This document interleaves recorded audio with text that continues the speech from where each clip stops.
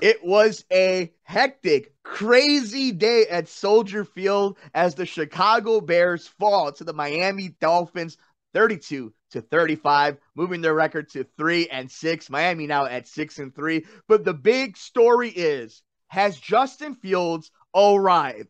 Is Justin Fields him?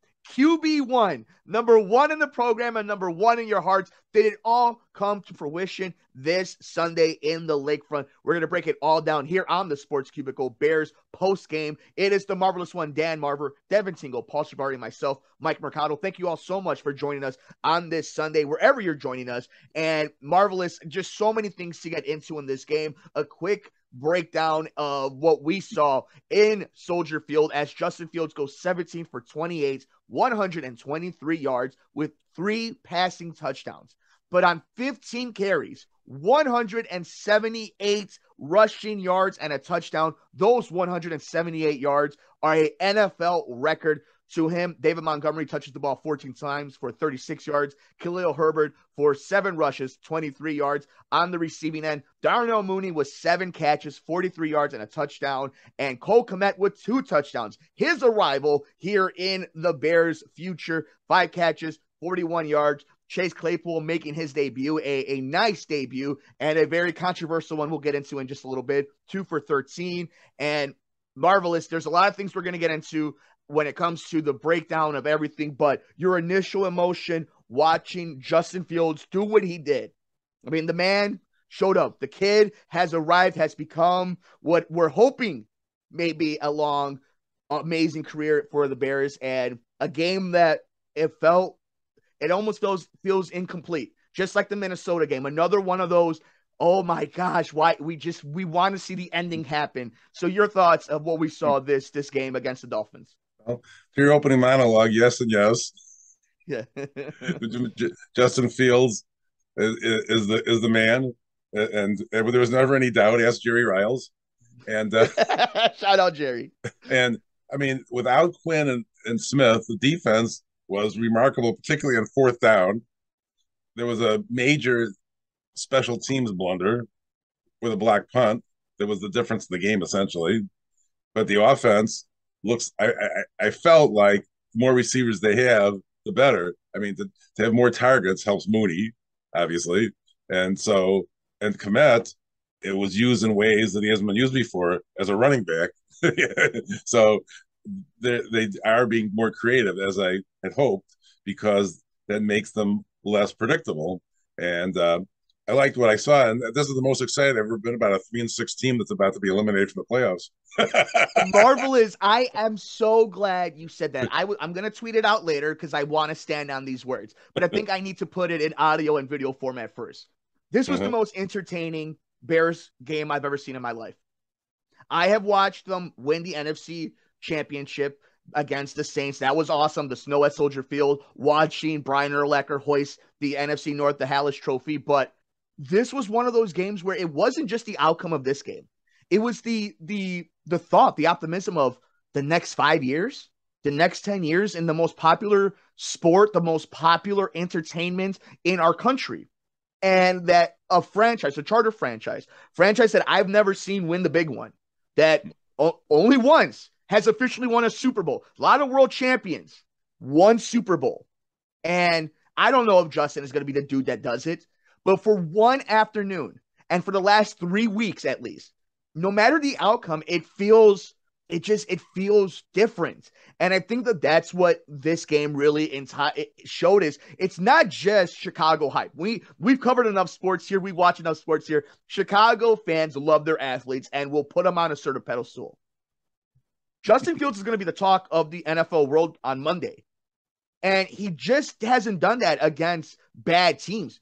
He's doing it against Bill Belichick. He's doing it against Dallas. And now he's doing it against Miami, who has a chance to win the Super Bowl.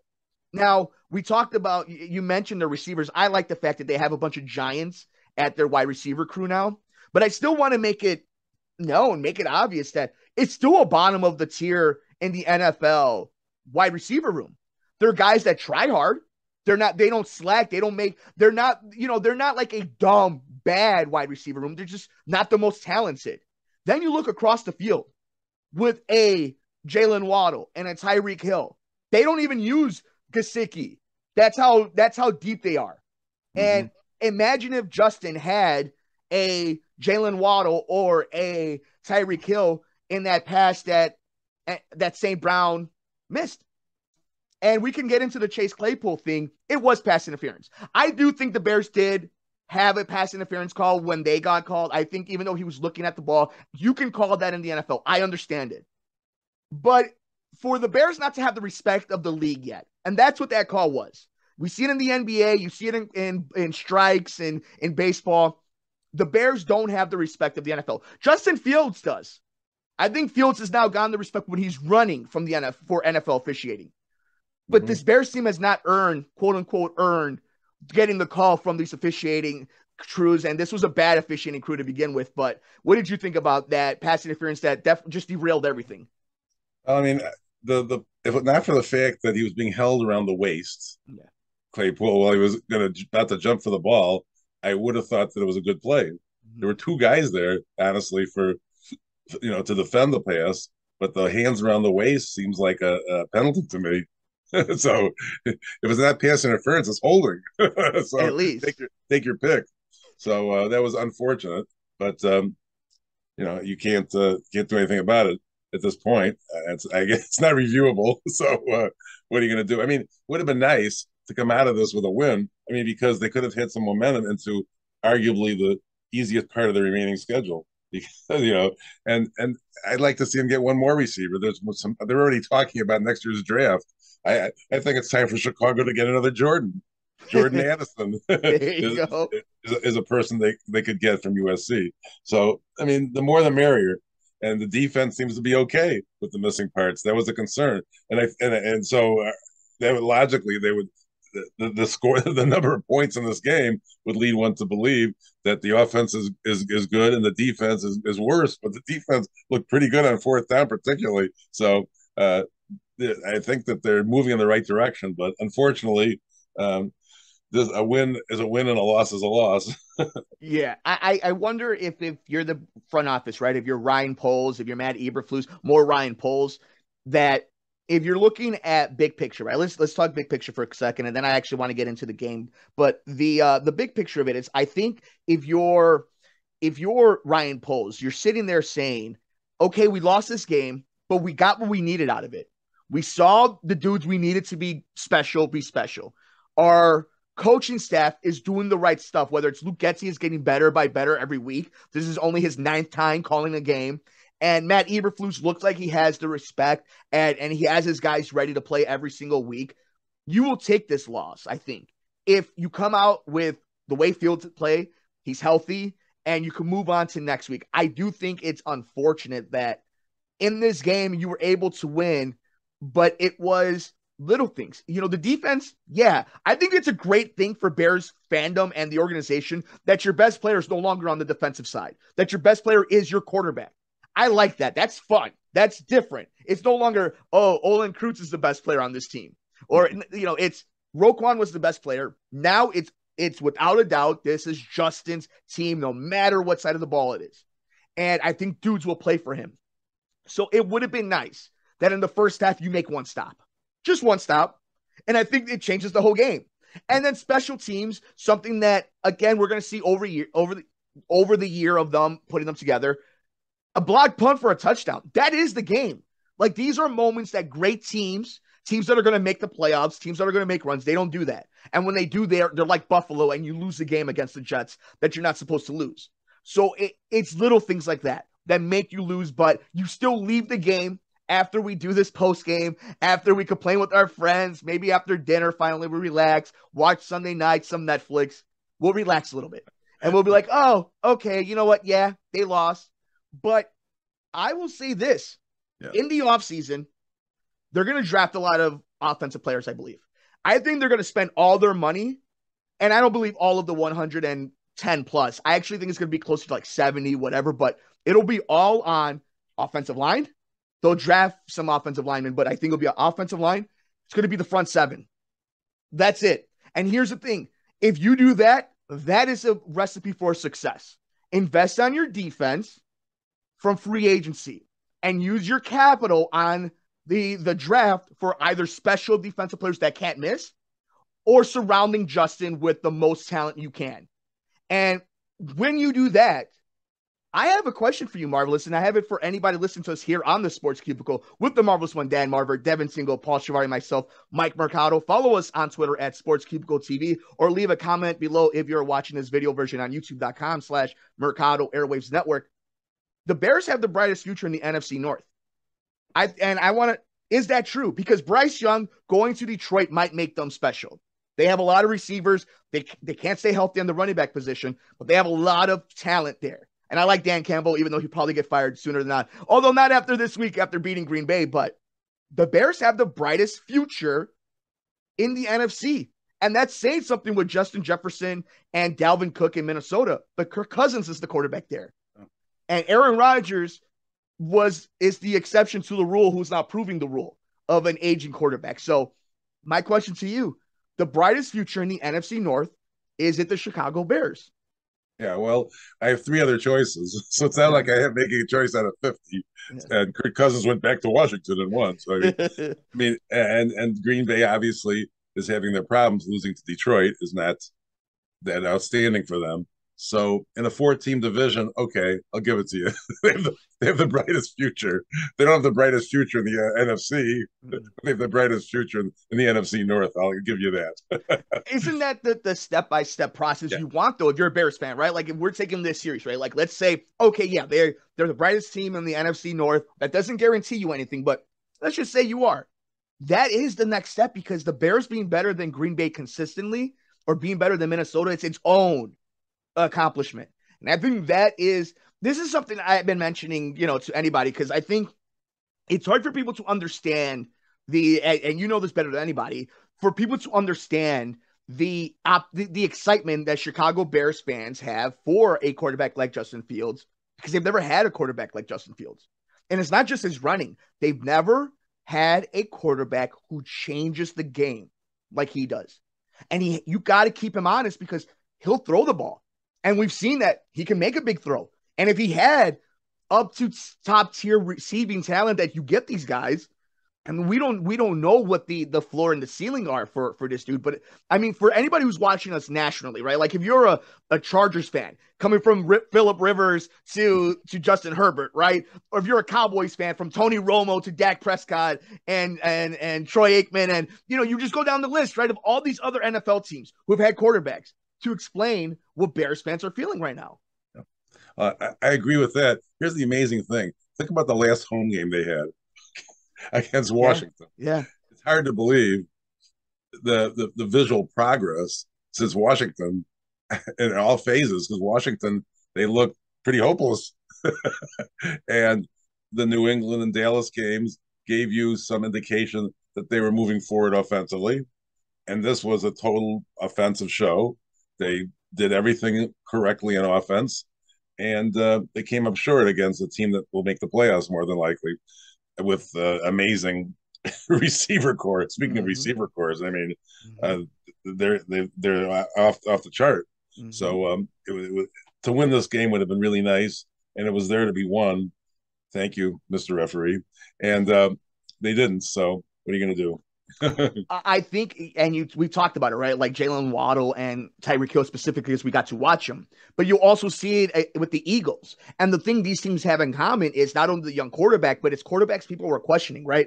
Nobody questions Joe Burrow or Justin Herbert the way they do Tua, or at least the way they did for Tua, Jalen Hurts, and now they're doing for Justin. Because they weren't even questioning Mac Jones and Trevor Lawrence the way they did Justin Fields. So I think these guys have in common with Tua and Hurts, they surrounded these dudes with unicorns. A.J. Brown is unbelievable. Devontae Smith is a nice second receiver. Dallas Goedert.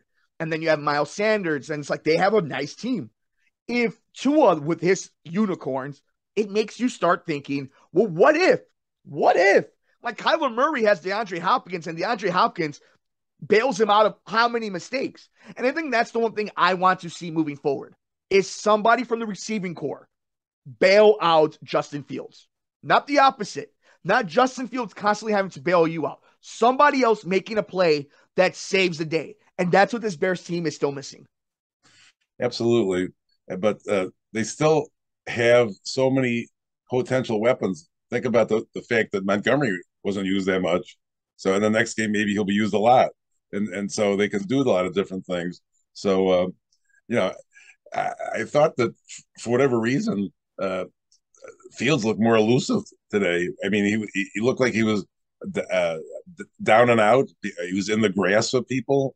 I mean, unless he had put on slippery juice or something, it seemed like he was very elusive as a runner, which made me feel better because whenever he takes off, I'm afraid of him that being his last play of the game.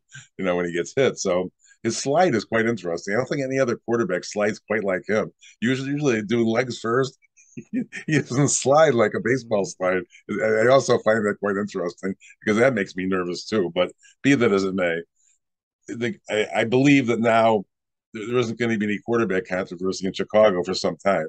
I mean that, so there wasn't going to be any this year because I don't think Simeon was taking over no matter what. There's Go nobody. Cats. It wasn't like in previous like last year where Yeah. he wasn't the starter at the beginning of the year. But be that as it may, this is the future of the franchise, as you say. The future is a quarterback.